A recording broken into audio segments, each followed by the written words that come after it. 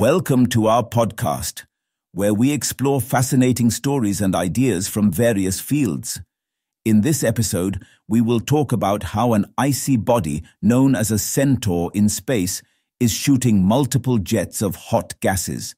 An icy body in the outer solar system is spewing hot gas and has baffled scientists for years.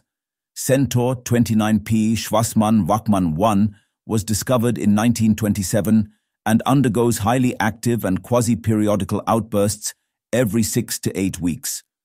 Now the James Webb Telescope has revealed fascinating details about the icy body. Using its near-infrared spectrograph instrument, a team of scientists mapped the gases it throws out.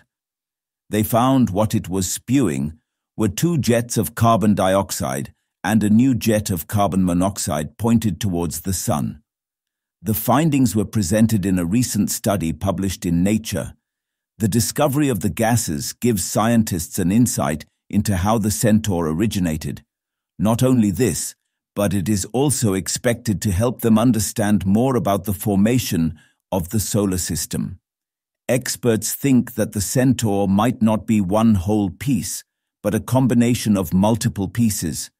The fact that Centaur 29P has such dramatic differences in the abundance of carbon monoxide and carbon dioxide across its surface suggests that 29P may be made of several pieces.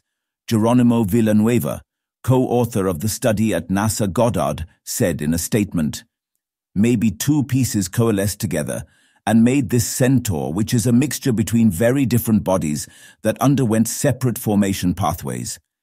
It challenges our ideas about how primordial objects are created and stored in the Kuiper Belt. Centaurs fall somewhere between comets and asteroids. They possess the characteristics of both space bodies. They are icy and at one time used to orbit the Sun from beyond Neptune. However, giant planets have been casting gravitational influence on them, leading Centaurs to slowly change their orbits. They are now found between Jupiter and Neptune, although they are still similar to trans-Neptunian objects, those cosmic bodies that lie beyond Neptune, and short-period comets.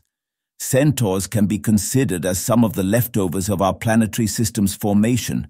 Sarah Faggi, a researcher at NASA's Goddard Space Flight Center and lead author of the study, said in a statement, "Using Webb's data, the team created a model of the jets and found that the gases were being released from different regions on the Centaur's nucleus."